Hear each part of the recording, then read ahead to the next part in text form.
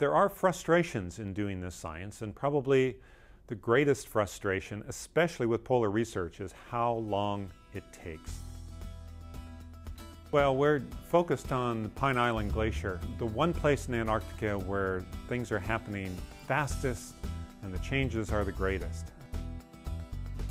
The satellites have directed us there, but we have to get our boots on the ground into the snow right there to be able to make the measurements of what is going on underneath the ice, to understand the details of those processes so we can predict what the future is going to be. We want to go back as soon as we can, and we're being held back by the need to establish this helicopter support camp. And that's going to take at least another 2 seasons to complete. We learned that we can't land with the small airplanes that we were hoping to use. The surface is too rough and too hard to safely establish our field camp with a fixed-wing aircraft. You can only work in Antarctica about 3 months out of the year, so already it's 4 times slower, because 3 months out of every 12 you can actually do something in the field. So that's one thing that slows it down.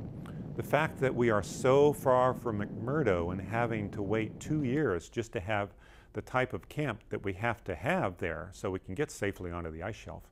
The scale of the journey is quite massive, just because this is a long way from McMurdo, the major U.S. base. This is 1,400 miles away. But that final 400 miles, that's going to be this over-snow traverse. And that's going to be very slow and laborious. So the scale of this is like going from McMurdo to West Antarctica. That's like flying from DC to Kansas City and then getting on a very slow lawnmower and driving at lawnmower speed from Kansas City out to Denver. So it does take some time.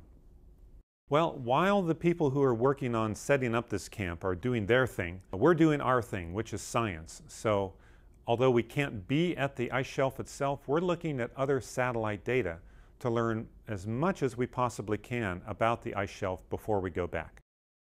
Well, one of the really neat things about this project is that because nobody has ever made these measurements, and this is such a dramatically changing area, that we're going to discover something. We just know we're going to discover something because nobody has ever looked underneath this very active ice shelf and looked at how the ocean is interacting with the ice and how the ice sheet's responding.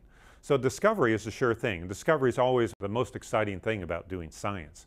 I mean, I am just itching to go, and it's really frustrating to have to wait. But we learn as much as we can in the intervening time to be even better prepared to do the science once we actually have the opportunity to be there.